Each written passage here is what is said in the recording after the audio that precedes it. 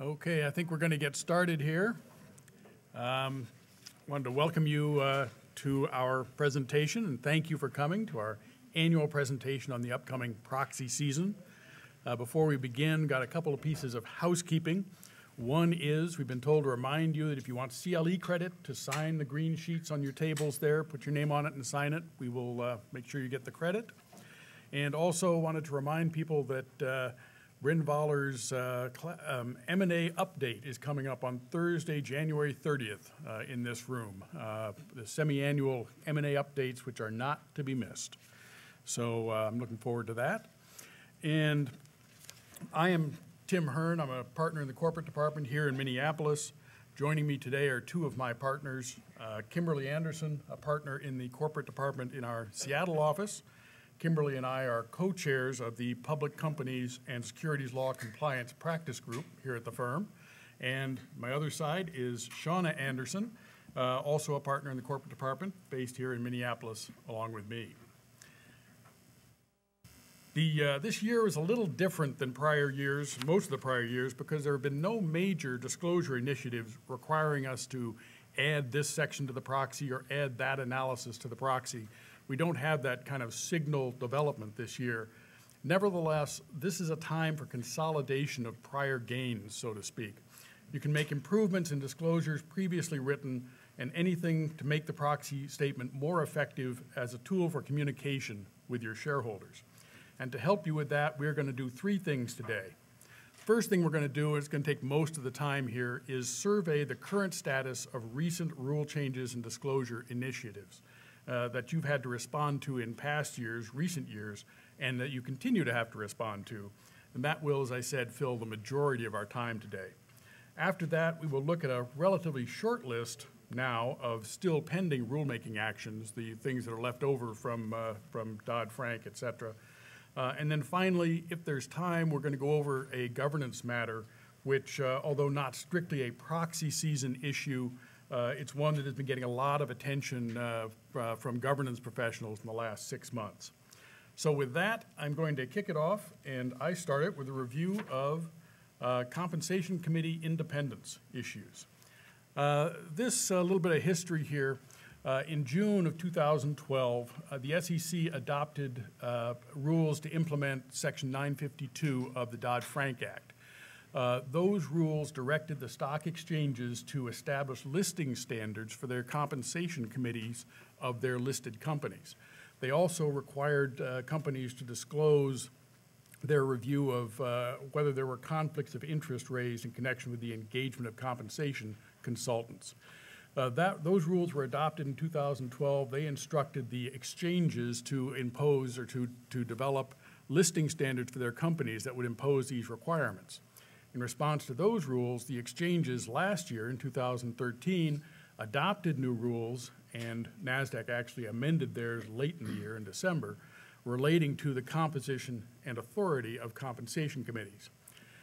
As a result of those rules, two sets of deadlines were set up. One set in 2013 and one set in 2014.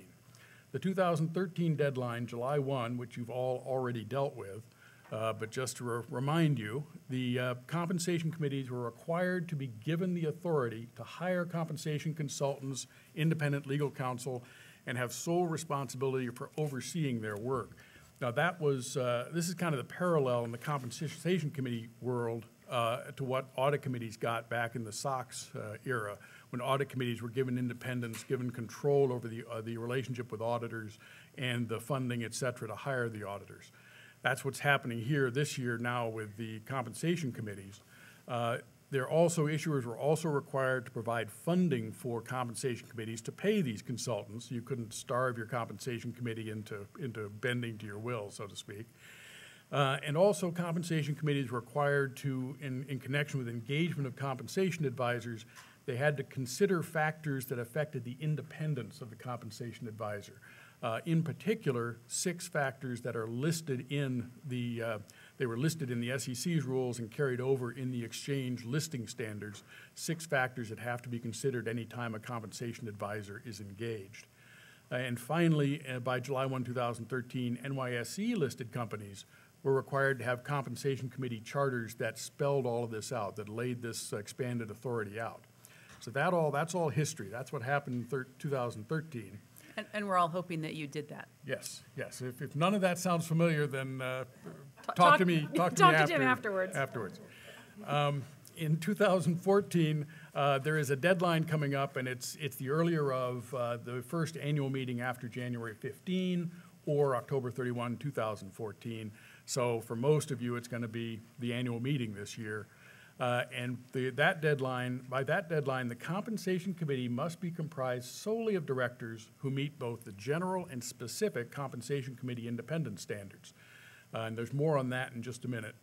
For NASDAQ-listed companies, NASDAQ also has brought itself into line with what's been standard practice at the NYSE for a number of years.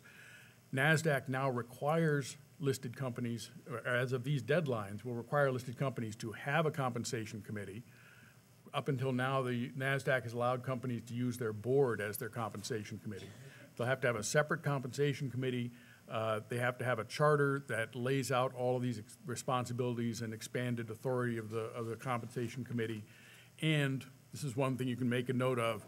Within 30 days after the deadline, so for most of you, within 30 days after the annual meeting, you're going to need to send a certification to NASDAQ that you are in compliance with these new requirements. The certification is going to be done on a form for that purpose, which hasn't been released yet. It's supposed to come out early in 2014. I've heard the date January 15, 2014 mentioned, but I wouldn't hold your breath. It will come out, presumably it'll be a fairly simple form to complete. And then finally, the director independence standards, the compensation committee standards are, first, that you have to meet the general independence standards. Now that's for purposes of, the exchanges have all required that a majority of the board be independent. I mean, that's been true for a while, and there are independence requirements that you have to meet to be independent for that purpose. So obviously all these committee members have to meet those general independence standards. What's being layered on top of that are these additional compensation committee specific independence standards, which now the members of the committee will have to meet as of the deadline this year. Those standards break down to two factors. They are referred to as the fee factor and the affiliate factor. The fee factor is that the board has to look at any sources of compensation that the director receives, including any consulting or advisory fees or whatever. They have to look at those and consider whether or not those affect independence. That's the fee factor. The affiliate factor is they need to look at each director on the comp committee and determine is that person an affiliate of the issuer, an affiliate of a subsidiary of the issuer, or affiliated with the subsidiary or whatever. Are there any affiliate relationships between that director and the issuer and a subsidiary? And what you do with those two factors, the board has to take those two factors and say, okay, given the facts that I've discovered there, would that be something that would impair a director's ability to make independent judgments about the company's executive compensation? So that it's a very subjective test, but the board has to make an affirmative determination that each compensation committee member meets that independence standard. It's interesting, I mentioned that NASDAQ made a change late in the year, that they changed their requirements from the mid-year, and then in December they made a change in the listing standards, and what they were doing was adopting these two factors, the fee factor and affiliate factor. Prior to this time, they took a more objective approach, had some dollar number levels in their independence determinations. By making this change, they brought themselves into line with the NYSE, so both essentially have the same compensation committee independence requirements, which makes our lives easier and saves us from killing some brain cells. Yeah, trying to figure this stuff out. NASDAQ was getting comments from people because they had a flat prohibition with respect to fees that, their issuers were telling them that this was going to be difficult to comply with, and NASDAQ doesn't really need to lose any more issuers to the New York Stock Exchange. So I think they wanted to make sure that they, we're complying and essentially consistent with everyone else. Right, exactly. The one other piece I'd mention is that the both exchange, or NYSE and NASDAQ, both said that there is not a bright line at which stock ownership impairs independence. So there's no, because some people have asked, well, if you own so many shares, you must not be independent. That's not the case. There's no bright line. They haven't said it absolutely has no effect, but it by itself will not impair independence. And that is the review of Compensation Committee independence. We're now going to go to Kimberley to review the conflict minerals subject. Yeah, so while the proxy statement doesn't actually require any significant new required disclosure, for those companies that manufacture products that contain conflict minerals, this is a huge year. So just a little bit of background. The SEC adopted rules regarding disclosure regarding the use of conflict minerals. Conflict minerals are tungsten, tin, tantalum, and gold, in other words, the 3TG. And there was a concern because in the DRC, in the Congo, there is an enormous level of violence, and it is generally believed that it's fueled by conflict minerals. So effectively what it comes down to is that if you manufacture any product that goes into the stream of commerce, it doesn't have to be an end product, it can be a component to go to something else, and if it contains any of these, and I will tell you, if it has solder in it, it contains tin. So, if it contains any of these and there's no de minimis, you actually have to start doing your reasonable country of inquiry. You have to see if you can track your supply chain. This is enormously expensive. It is very time consuming. Intel started on this years ago. So I'm not going to spend enormous amounts of time on this because if you are subject to conflict minerals, you're already into it up here, and the last thing you need is to actually hear it again, because at this point it's one of those things where it's like, fingernails on chalkboard. But the initial reports will be due, May 31st. This will be the first year, and May 31st is a Saturday, so the first one's actually due on June 2nd. I don't expect that anybody is going to be filing things early, so that, if you're hoping to wait and see what other people do, I'm guessing there's going to be a flurry of filings, right at the end. There was guidance issued in May of 2013 with respect to conflict minerals, because there was a big question as to, what's a product, what's covered. The example everyone always gave was, well, is it soup or is it soup in a can? Hopefully there are no conflict minerals in the soup itself. The can is another issue. And so particularly for companies in the food industry, this was a huge issue. At one point, I think Kraft said they had 100,000 suppliers. Can you please explain to us how we're supposed to be tracking all of our packaging? Fortunately, the SEC came back, answered the question. It is just soup. It is not soup in the can, so packaging was out. So that was an enormous relief to a number of people, but anyone in the electronics industry is still caught. So, and then, step forward, the U.S. Chamber of Commerce. Don't always agree with the U.S. Chamber, but on some things, I think they're spot on. So they had led a legal challenge. The decision came out in June. Rules were upheld. So the SEC was vindicated. Legal challenge was filed. They actually held the oral arguments 2 days ago. Reportedly, the judges were highly skeptical of these rules. I'm not sure I agree with some of the conclusions. We'll see what they end up coming out. But if you are an issuer subject to these rules, do not assume that these rules are going to be overturned. You don't have time to stop working on this. And, I don't know. While people have a number of problems with the rules, the SEC's rules really do follow pretty closely the SEC mandate. So if you're subject to conflict mineral rules, don't stop working. I currently have some bets out with people, but I can't get anyone to take them because none of us actually think these rules are going to be overturned. So just assume they're going to be in place. If you are not subject to them, that is a time to thank whatever God you thank to. So, and then let's move on to Iran. So I seem to be doing all the disclosure about odd and interesting places in the world. There you go. Not to say that Iran is odd, but nonetheless, August 2012. There was the Iran Threat Reduction in Syria Human Rights Act of 2012. So this did a number of things. One, it dramatically expanded liability. And two, what it also said is that you now have to report, not only annually, but quarterly, if your company or any of your affiliates are involved in this enumerated list of activities. It's a fairly long list. But even worse was the definition of you or your affiliates. Affiliate is the standard definition, so it would cover your major shareholders, your directors, your officers, very, very broad definition. And there was really not much guidance other than the fact of, use the standard affiliate definition. So companies are spending enormous amounts of money and time trying to figure out if they have any relationship to Iran. Because you have to, report it, it's posted, there's a specific Iran notice, it gets reported to the president. It's all very important. One of my clients, we actually went through, there was 4 lawyers on the call at various different places, me, sanctions lawyers, et cetera, and I kid you not, the entire dollar amount that we were at issue was $1.73. Just so we're clear, it's $1.73. Ultimately, we determined it was not an activity covered, but keep in mind, Dell, just as by way of example, ended up reporting the fact that an affiliate of a recently acquired sub had a software renewal with a bank, a software renewal agreement with the bank, total revenue $170. But I mean, this was, it wasn't even a contract that their newly acquired sub had entered into. It was actually an affiliate of that sub.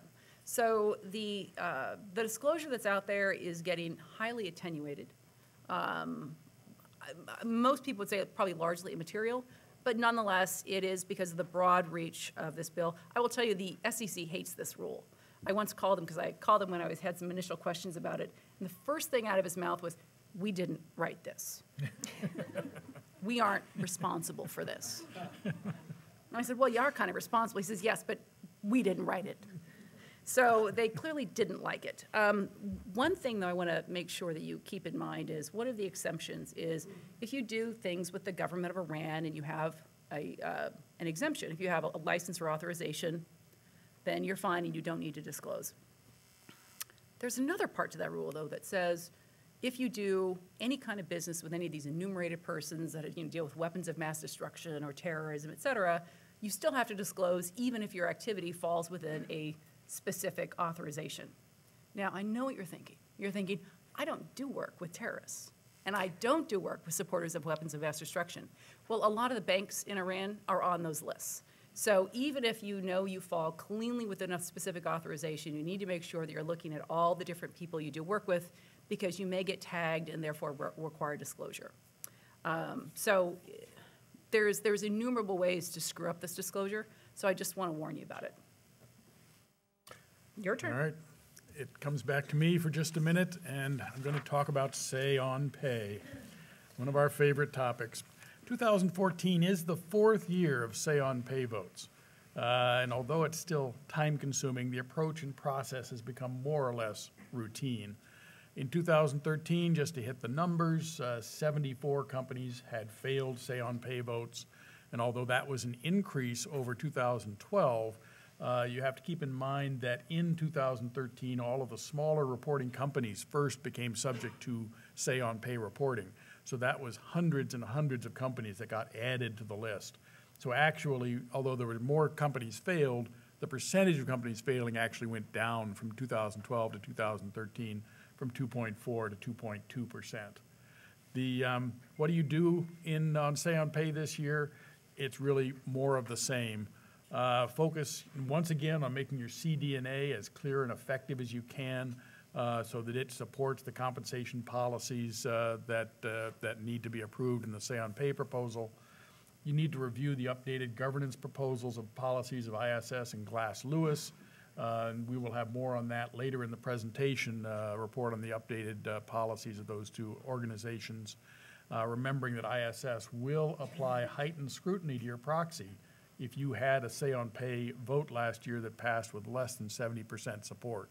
So if that's the case, then you need to crank it up on your Say on Pay disclosure. The CDNA should include a discussion of how results of the 2013 vote were used in determining compensation this year. So you'll need to make sure that that is reflected in your CDNA discussion. You will get a comment from the SEC if it is not, and they review your disclosure. And finally, and probably most importantly, is to engage your shareholders in discussion on your executive compensation issues. Find out what they're concerned about, if they're concerned about things, and try to head things off early rather than finding out during the course of the voting that you have a problem. And that hopefully the engagement of shareholders is not something you're hopefully starting now. Hopefully that's been going on for for a number of years now. And now we're going to go to Shawna to talk about trends in shareholder activism.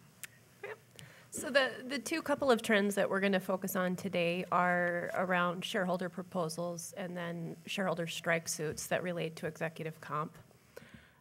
Taking shareholder proposals first, in 2013, we saw sort of a modest increase in the number of shareholder proposals that were submitted, but this is in comparison to 2012 when there was a pretty sharp increase. So it's up a little bit, but not quite what we saw in 2012.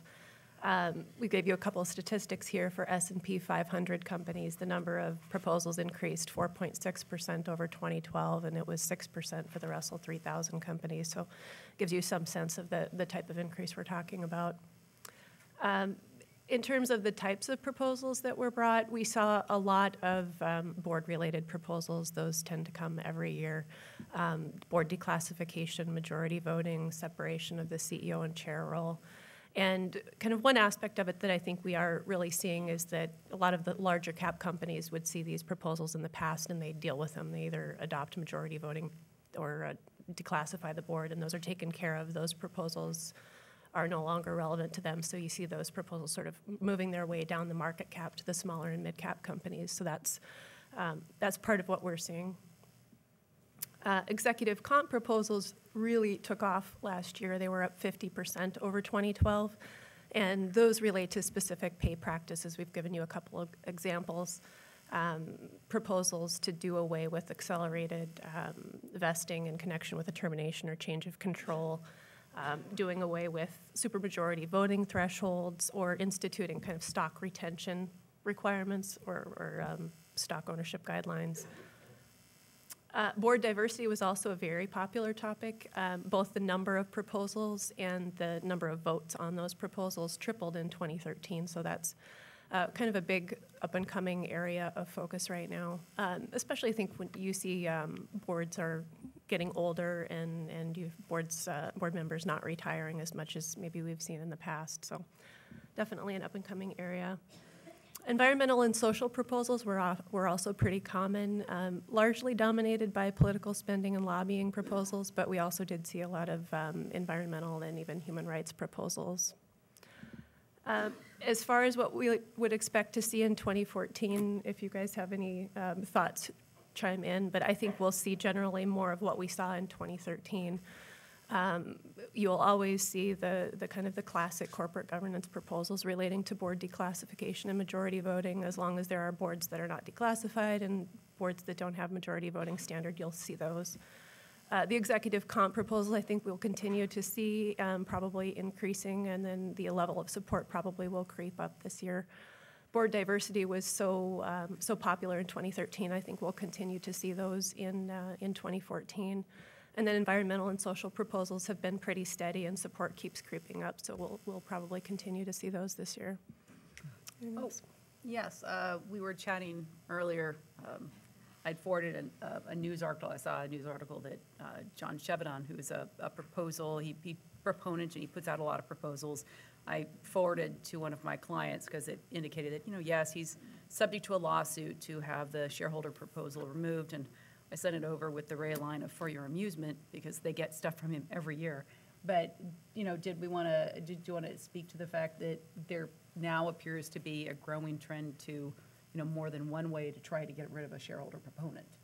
Yeah, it could be a trend, bringing a case in federal court instead of taking it directly to the SEC to try to get permission to take it out of your proxy. I'm not sure how efficient it will ultimately be or how successful it will be to spend money going to court when you could just go to the SEC or just include it and deal with the consequences. So I'm not sure how successful it'll be, and I think in that article, some people have come out and kind of said, I'm not sure how he's going to, probably not a winner, succeed. And you have to be willing to spend the money. Right. You have to have seriously a high level of irritation to decide that you're going to spend this money as well. And then, of course, you have the uncertainty. I mean, with the SEC, they kind of have trends as to what they're going to approve and disapprove, but it may have been they decided to, take one last kick at the can if they didn't think the SEC was going to allow them to omit something. Right. So, and I think the argument was that he had some misleading information in his statement that would violate the securities laws, and if the SEC isn't going to take that up, then a court might not want to kind of get into it, but could be something we see. Let's see. Moving on to executive comp strike suits, as everybody knows, we've got say-on-pay that's mandated, and once we started seeing the advisory votes come out, even though they're explicitly advisory votes, you started to see shareholder suits following them. And in the first sort of generation of cases, what you'd tend to see would be first a failed say-on-pay vote, and then a shareholder suit brought that generally would allege some sort of breach of fiduciary duty on the part of the directors or waste of corporate assets. And the argument would be made that because you had this negative say-on-pay vote, that rebuts the business judgment rule. Those cases tended to get dismissed at the motion to dismiss stage, so they weren't particularly successful, and plaintiffs' lawyers like to earn their fees, so they started reformulating a bit and coming up with what we would refer to as the second generation of cases, which involve kind of a different setup. It's a motion to enjoin the annual meeting before you've actually had it. And the allegation would be that there's some sort of inaccurate or misleading proxy disclosure, and the rationale is that you need to enjoin the meeting to give the company the time to fix the proxy, supplement it, and fix the alleged disclosure flaws. These cases, I think, the next slide, it gives you an idea of the types of areas that these suits have focused on. I won't kind of tick through all of them. You can see them up here, but these tend to be the areas of focus when these suits are brought. Early on, I think there's a temptation to try to just get rid of the case. It's a little bit disconcerting to face the prospect of an enjoined annual meeting, so people like to kind of get rid of it and resolve it. So I think there was a temptation early on to settle those suits, but companies, I think, are becoming more comfortable fighting it out. And as they do that, they're becoming more and more successful. You've seen courts kind of decide that the missing information isn't that material, or that the remedy isn't necessary, because if you have a plaintiff that's ultimately successful, they could just order a new vote. You don't need to enjoin the meeting. So as these cases kind of become less and less successful, you're going to start seeing plaintiffs' lawyers reformulate again.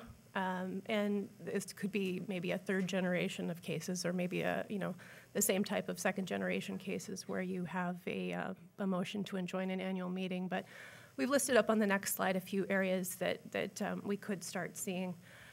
You could have cases where it's basically an argument that there's too much pay, that a company either has exceeded their plan limits, or that they just have excessive pay programs, or even that they potentially aren't complying with 162M. And kind of the important note there is that if there is something to one of these cases, this could result in a need to rescind equity grants that are non-compliant. So it's something to really pay attention to. Don't forget that you have your 162M limits and you have your plan limits, and make sure that you are tracking those. That's one thing I think to be aware of. We could also start seeing suits to kind of unbundle 162M approval from the equity plan approval. Those tend to be brought now in a single proposal. We could see suits to unbundle those and vote separately on those. Suits alleging a lack of compensation consultant independence. Now that there's more focus on independence, you could see those. It's a way to get some fees. So it could be something that people start picking on. Which I find fascinating, because when you look at the rules, they go out of their way. They are very clear that says, the SEC said, you don't have to use somebody who's independent. You have to look at it. Right. But you are not bound in any way, shape, or form to use somebody who's independent. So I'm not saying that you can always bring a lawsuit. I'm just kind of amused that I'm hoping that doesn't actually turn out to be a correct. And we will talk in a minute prediction. about things you can do to try to ward off that type of suit, just for that particular reason. In future years, if and when we see the CEO pay ratio rules finalized, which we'll be talking about in a few minutes, we could start to see suits alleging, bad disclosure in that area. And with the rules being so simple yet so complex, there are probably a lot of areas that you could pick on. And I know that a number of companies are concerned about the risk of strike suits on the basis of those rules. So in a few years, we may be talking about this again. In terms of advanced planning, there are a number of things that you can do to try to ward off these types of suits. They may again always be broad, but you can try to minimize the areas of focus. The biggest is just to go about your executive comp process in a very kind of thorough and well-informed, complete way. When you make comp decisions, make sure that they're defensible. It seems like it's a no-brainer, but just make sure that it is defensible, that there's a reason given, and that the reason is right for your company in light of how your business is performing or in light of how your business operates. Reviewing plan terms with counsel and comp consultants is becoming, I think, more and more critical. You need to make sure that the parameters of the plan and the aspects of the plan are kind of consistent with your committee policy, consistent with emerging best practices. You don't want to be an outlier because that'll just shine a spotlight on you. And you also want to make sure that you're complying with corporate and tax laws, making sure that there isn't anything there that could subject you to challenge. And then last, kind of be aware that your litigation record starts with that first meeting of the year. So even if you're in the initial stages of proxy planning or even in structuring a pay plan, just remember that is going to be part of the record. It's not when you just officially have your proxy draft in hand or when you've got the structure all set up. There is no substitute for careful compliance with the rules. We all know that there are sometimes gray areas or things you can focus on or just try to leave out, but carefully complying with the disclosure rules is the best way to ward off this type of suit, and thinking ahead to areas that might open you up to challenge is something that we all can do. It's usually kind of well known what people are picking on, so you look to those areas and make sure that you're cutting off as much as you can through your disclosure. And if you think that litigation risk is significant, we think it's always a good idea to call Dorsey and have our very experienced trial attorneys take a look at your disclosure. That's done very commonly in the M&A context when you have merger proxies. They take a look at them and they tell you what they think is potentially going to be a problem. So that can be carried over into the annual meeting context as well if you think there's some risk. So we're going to move on now to policy updates from the proxy advisory firms. There's not a whole lot this year that has changed that's of significance. ISS and Glass Lewis both kind of modestly updated their policies for this proxy season. And the two major areas were board responsiveness to a shareholder vote, and then from ISS at least, the way that they're calculating or measuring pay for performance. So we'll start off with board responsiveness.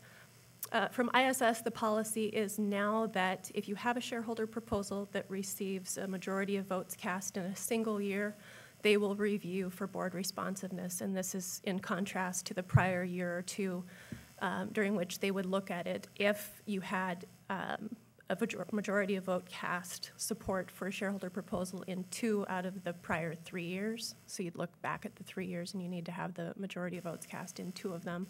Or if in a single year you have a majority of the outstanding shares, then they would look at it. So a bit of a change there.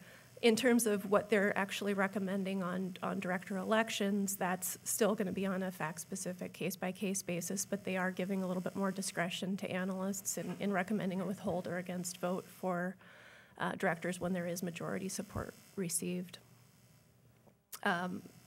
Essentially, this is going to be a comply or explain policy, so if you don't completely implement a shareholder proposal, you need to very clearly and fully explain why you didn't, or else you risk having withhold or against votes for your directors the next year. Glass Lewis was a little bit narrower in its update. If a shareholder proposal seeking board declassification receives majority support, then the board, if they don't implement that proposal, Glass Lewis will consider withhold or against votes for all nominees that served through the previous year, and that's regardless of what committees they serve on, so something also to be aware of. ISS's 2014 policy updates also included a change in how they're measuring pay for performance. So when they come up with their initial recommendation for say on pay votes, they look at a number of different screens, and the primary one they look at is this RDA, relative degree of alignment. They've changed the way they're looking at that screen. Last year, the way they calculated it was based on the difference between the company's total shareholder return and the CEO's total pay rank within a pay group over the last 1-year period and 3-year period, and they would weight it 40 and 60% respectively. So the change for this year is that they're only going to be looking at the 3-year period. And the rationale for that change is that there was a sense that there was too much focus on the last year because it was included in both the 1 and 3-year measures, and that this change will sort of smooth out how they're measuring performance. The other side of it, I guess, is that you won't receive as much credit for a recent change because it's only going to be taken into account in that 3-year period as opposed to both the 3 and 1 as it was last year. All right, thank you, Shawna. And now we're going to go into a quick set of drafting considerations for SEC filings. This is just kind of a smorgasbord of things you might want to think about in doing your filings. Layout and organizational changes to your proxy. As I said, this is kind of a year to consolidate and improve what you've already got since you don't have major initiatives to respond to. Consider using a summary at the front of the proxy statement. Consider using a Q&A if you haven't already got one at the front of the proxy statement. Additional graphs and charts can be useful for your compensation disclosure. If you've had a majority-supported shareholder proposal which is not fully implemented, then you need to explain that rationale. That's something to keep in mind. Seeking approval of equity plans, consider trying to counter these shareholder strike suits we were just talking about, head them off at the pass by putting in some of the things that strike suits look for, like burn rate, dilution, peer group comparisons, and that sort of thing. Non-GAAP measures are a particular focus of the SEC right now. They have formed the SEC Financial Reporting and Audit Task Force, which they have dubbed I assume they just pronounce it fraud, not fraud, but it's a strange acronym. At any rate, the Fraud Task Force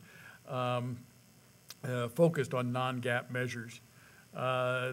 D&O questionnaires should be updated, and you've probably already done this, to include inquiries regarding compensation committee independence and compensation consultants, as well as any Iranian-related activities to the extent they can be discovered through your questionnaires. Segment reporting is also a focus. This is something that the SEC was not focused on for years and years, but has in the last couple of years started to focus on it again. So if you have a segmented reporting business, you should definitely review that with your accountants. And finally, this year, as every year, you should review your risk factors to determine if they're complete and cover all the risks that you're subject to today. So just kind of a list of things to think about. And that is the last segment in the first part of our talk. Now we're going to go into the few things that are kind of hanging out there, haven't been completed or haven't been proposed. And I think, Kimberly, you're going to start. Yes. So I'm first. This is a rule that was proposed, government payments for resource extraction issuers. They were going to have to report the kinds of payments that they made to foreign governments, et cetera. This was subject to a legal challenge, and I'm delighted to say was vacated. I didn't think it was a very well-written rule and would have put companies that are reporting companies at a significant competitive disadvantage. Fortunately, the court agreed. The SEC did not appeal it. They have yet to actually repropose the rules. They will eventually come out. People will be subject to it, but everyone has anticipated that the next set of rules will be dramatically less onerous. And I think we shift to Shawna on Dodd-Frank. Yeah, there are a number of areas of rulemaking that we have yet to see anything on, and I think in the past few years, we keep saying it's going to be this year, it's going to be this year, it's going to be this year. I don't think we're saying that anymore. It's anyone's guess when these rules will actually come out. The ones of primary interest, I think, to this group are the governance area ones, disclosure rules on the pay-for-performance relationship. Those have not come out. Rules mandating a clawback policy, those have not come out, and then rules requiring disclosure of whether you have an anti-hedging policy for directors and executive officers, those also have not come out. A number of our companies, our clients have gone ahead and either adopted one or both of the clawback and anti-hedging policies, and they already disclose in their proxy or 10K whether or not they have them. So in some ways, people are kind of moving ahead. It's always possible that once the final rules are proposed, there will be a need to tweak the policy or revisit what you've got as your standard disclosure. But until we see the rules, we just won't know. And we go back to Kimberly for our favorite topic. Ugh, I hate this rule. All right, so this is the CEO pay ratio rule. These are the proposed rules.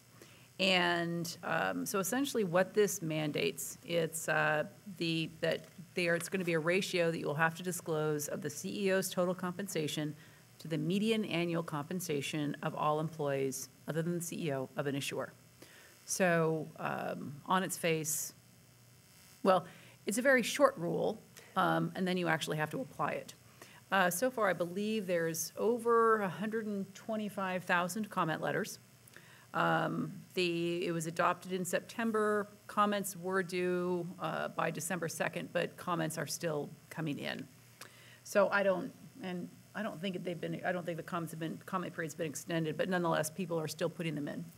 I'm just curious, do you have any idea, are the comments in the main tending to be, this is a good idea, and we like the rule, or this is a good idea, but the rule is not good, or this whole thing is bad? Because Well, it seems like the public definitely is interested in the idea that, there's all these problems and 1% or whatever, and that one thing sometimes people grasp is, gee, the people at the top shouldn't be paid so much, but then what do you do about it? Right. There is, when you look at the comment letters, and I don't actually have them all broken out, but there's a set of form letters, A through H, of, yes, I'm in favor of it, no, not in favor of it. Most of those are crafted toward the, yes, I support it, but the ones that actually have real substance are not the form letters. There are the Society for Corporate Governance and Professionals came out with a very long, detailed proposal. A number of law firms have as well to really go through the practical impact. In fact, the society said, look, we get that this is mandated. We understand that there is going to be some disclosure, but let's see if we can actually craft this rule in a way that you won't, either dramatically increase our costs, decrease our ability to actually comply with the rule. Let's see if we accept the fact that we're going to be subject to it. So now let's see if we can make it workable. So why don't we kind of go through what it says, and I'll kind of tell you some of because these are proposed rules, I'll sort of, go through some of the challenges as we go through these and some of the suggestions. But I'm expecting these are not going to be really finalized anytime soon, given the volume of comments. And, the SEC, has gotten slammed on a number of points, so I think they're going to try to make this workable, and they've gotten a number of very useful industry commentary. So essentially what it comes down to is, we're not even going to go into compliance dates because that's completely up in the air, but let's just chat about, so who are the employees that are going to have to be included? Here's the fascinating part, is the SEC took literally when the law came out, when it said all employees, so it covers everything. It covers full-time, part-time, seasonal, temporary workers, people outside the United States, anybody who's employed as of the last day of the year, but independent contractors aren't covered because, of course, they're not your employees. But so it covers everyone. So if you are a company that has an enormous contingent of either part-time workers, persons in a foreign country where wages are typically much lower, it's going to skew your results, and that is a concern, particularly if you have a lot of part-time or seasonal workers. So the whole point of this is what you do is you have a big group of all your employees, and then so you try to figure out kind of like what you pay everybody, and then you find the median employee, and he or she doesn't actually have to be a real employee. Let's be clear. They can be a hypothetical employee. It's like, well, this hypothetical employee would make X amount of money. It could be someone who's subject to a collective bargaining agreement. It could be someone in another country, but it's the median, excluding the CEO.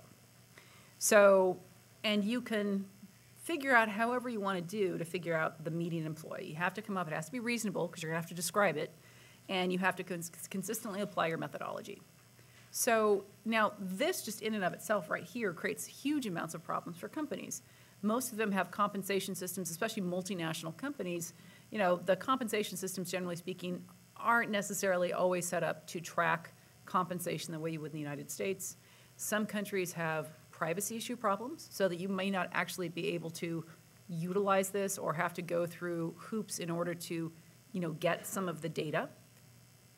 So, just actually and then in some countries, the question is, well, you know, gee, I've got a whole bunch of guys over here in a joint venture.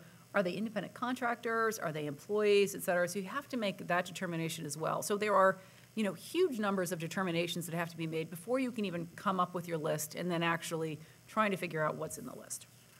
So, you know, again, there is flexibility to come up with a reasonable methodology, but again, it's going to be very, very difficult to do and extraordinarily expensive.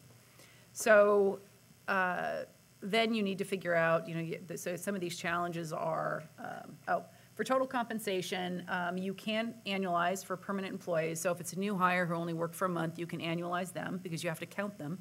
Because if they were employed at the end of the year, you can annualize them, but you can't make COLA adjustments, you can't make adjustments for, you know, part-time workers and so on. So again, because there's a lot of adjustments you're not permitted to make, it becomes, nonsensical is the word that comes to mind, but that's probably not an appropriate word to use with an SEC rule. So let's just say it may be, you know, you're going to have a lot of apples to oranges comparisons between companies because you're going to have, you know, people with their employees in different places doing different things, either a lot of seasonal workers or against an industry where most people are in the United States and much more highly paid.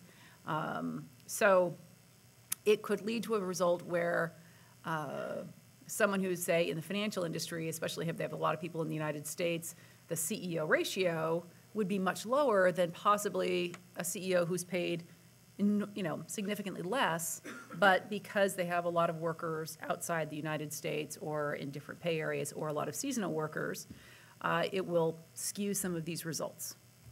And so this is leading to what can only be described as an incredible amount of angst. So, and another one of the concerns is that right now, this would be considered filed information. You're subject to liability for this information, which is very hard because now you've got, you have people certifying this information, you're subject to liability, and there are so many assumptions that go into this, and there are so many uncertainties involved that companies are very concerned that they are, you know, going to be, even if they do their best to comply with this, they are subjecting themselves to, you know, significant potential liability because this will be a very high-profile disclosure. People are going to look at this, they're going to write about it, people will be vilified for it. You will have some CEOs who go to their board and say, why is my ratio not higher? Why am I paid so much less than Bob? This is the law of unintended consequences. So it will be curious to see how it comes out. I fully expect that there will be a number of changes. I'm willing to put money on the fact that this will not be adopted this year, and it's only January, just because of the fallout. And if it is adopted, the U.S. Chamber will file a lawsuit within 6 to 8 weeks. That's my guess. I think you're right on both of those. I mean, I think there may be a reproposal coming out. Yeah. But that's months and months away. Yeah. So this is a long-term project. I think we go now to the last topic, which is this governance matter, which, as I said earlier, was not strictly a proxy season matter, but one that governance professionals have been spending a lot of time on in the last 6 months, and that's forum selection bylaws. What is a forum selection bylaw first? I mean, it's a corporate bylaw that limits the jurisdictions in which shareholders can bring suit against the corporation. Now, understand, this is shareholder lawsuits, so it's derivative lawsuits, fiduciary duty lawsuits, violation of corporate statute, internal affairs doctrine lawsuits. It's not slip and fall cases. It's not contract case, not third-party contract cases. This is not trying to limit jurisdiction or forum for those kind of suits. It's shareholder lawsuits, so it's suits involving the internal affairs of the corporation. When these bylaws are adopted, what do? They specify the jurisdiction in which those kind of suits can be brought. Generally, it's either the jurisdiction of incorporation, Delaware, Minnesota, whatever state, or it's the jurisdiction in which the headquarters is located. Generally, you can't select a jurisdiction without significant ties to the corporation. That's why it tends to be one of those too. And generally, the forum selection can be waived by the corporation by written consent. Where do these forum selection bylaws come from? They've sprung up recently because of the growth of multi-jurisdictional litigation. I mean, what's happening is issuers are finding themselves being sued in multiple jurisdictions and multiple courts in multiple jurisdictions with companies that have multi-state operations can be sued in any state where they have a significant operation. The nexus could be found. So it's very expensive to maintain multi-jurisdictional litigation. Listed some of the costs on the slide here. And you can risk the inconsistent results as well, where you get courts ruling on the same set of facts but different ways. And then just the whole failure to maximize judicial resources. So the forum selection bylaws are an attempt by companies to protect themselves against this multi-jurisdictional litigation. The adoption of forum selection bylaws, generally they are adopted unilaterally by the board in the bylaws. The bylaws are amended to provide that these kind of lawsuits can only be filed in whatever forum is selected. That's how most of them are adopted. They can be adopted by the board and then approved by the shareholders, sent to the shareholders for approval. In some cases, the board has proposed them to shareholders, not adopted them, but proposed them and let the shareholders adopt them. As I said, by far the most common is the unilateral adoption by the board in the bylaws. They can, just a side note, they can also be put in the charter. That clearly requires shareholder approval to amend the charter. But generally, when they end up in the charter, it's because there's some fundamental transaction or event going on, like an IPO or a reorganization or something, so that the articles are already being manhandled, so to speak, in that process. The reaction to forum selection bylaws, shareholders have filed suit against these kind of bylaws because they're obviously limiting the strategic options of the plaintiffs to file multi-jurisdictional litigation. Their pressure has been put on boards to voluntarily repeal, and legal actions have been filed. And what has brought this to the fore is that most recently there were 12 lawsuits filed against corporations that had unilaterally adopted these bylaws. 10 of the companies that adopted those bylaws decided to repeal them voluntarily, but 2 corporations fought the plaintiffs, and that was Chevron and FedEx. And in the case that's noted on this slide, the Chancellor Strine in the Delaware Chancery Court held that the bylaw was enforceable, which was a somewhat unexpected result.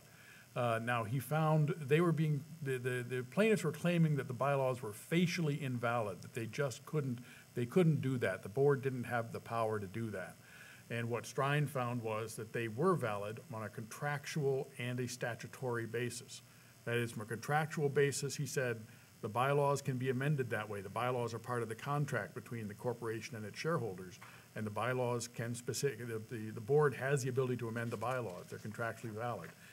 Statutorily valid, he looked at the Delaware statute and said, well, the statute says the bylaws can govern these sorts of matters, and one of them is, and I haven't got the language in front of me, but it was very specific language that would seem to encompass the ability to say we can curtail the rights of shareholders in this sort of way.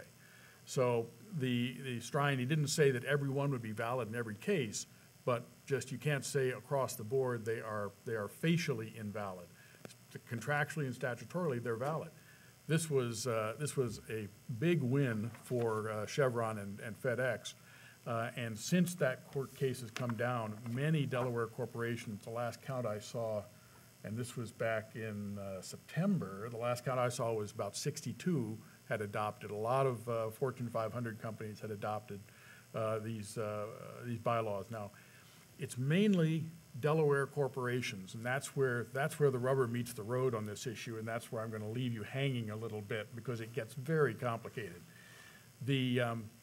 Our recommendation in terms of these bylaws is for a Delaware corporation, especially one headquartered in a different state, it probably at this point makes sense to go ahead and adopt the bylaw. I mean, you may get some pushback from your shareholders, and you have to take that into account. What's the nature of your shareholder base? But with this case, it seems that the enforceability of these bylaws is at least facially established, and hopefully will survive in the lawsuit. That's for Delaware corporations, and it's particularly good for Delaware because of that language in the Delaware statute that supports the idea of a bylaw that places this kind of limit on shareholder lawsuits. Minnesota corporations, it's much more uncertain because that language does not appear in the Minnesota statute. Minnesota statute has different language which could be construed, a court could construe it and say, well, that, we will interpret that the same way that Delaware interpreted their language, and so it's facially valid. But on the other hand, Minnesota court could use the different language in Minnesota to say, well, we're distinguishing ourselves from Delaware. Yeah, Delaware has that language, we've got this language, you can't do that in Minnesota. So it's not as clear to us that they're going to succeed in Minnesota for Minnesota incorporated organizations. And then you've got to balance the risk then that it's not upheld, but you create all this angst and fury among your shareholders because there are plaintiffs who will object strenuously to the adoption of this kind of bylaw. So I mean, these kind of, and actually the most interesting thing of all of the forum selection bylaws are the litigation strategy pieces, trying to figure out in what way and what kind of litigation this kind of bylaw is useful. I'm not a litigator. I sat on a panel with one of our litigators, and it was fascinating hearing him respond to the questions because there's all sorts of strategy in there that I, as a corporate professional, wasn't aware of. At any rate, we're happy to talk to you at any time about these bylaws if you're interested. I would get a litigator involved, and we could analyze your situation. But it is a topic that is front of mind for most corporate governance professionals. And that. Why don't we at least note the one last Sure, thing? go ahead. It's not in the slides. It's on the back page of the memo, is that the PCAOB came out with guidance in October geared toward, they had done based on observations over the last 3 years with respect to audits of internal controls, and they actually had some advice at the very end of the report for audit committees. So if you are actually, if your audit committees are going through an internal control audit, the PCAOB said, you know, you may want to tell them to discuss the following points with the auditors, because there were some areas that the PCAOB said, you know, we have some concerns here. We're not sure necessarily that people did, you know, X, Y, and Z. So all of those bullet points are on the back page in case you want to provide that information to your auditors. The PCAOB, it came out on October 23rd or 24th of this year. So it's also very easy to find, and we can give that report to you in case your audit committee wants to see it. But so that was one last point that we were able to get it in under the hour, which is, it just didn't make it into the slides. And that's the end of our presentation for this year. Thank you very much for coming.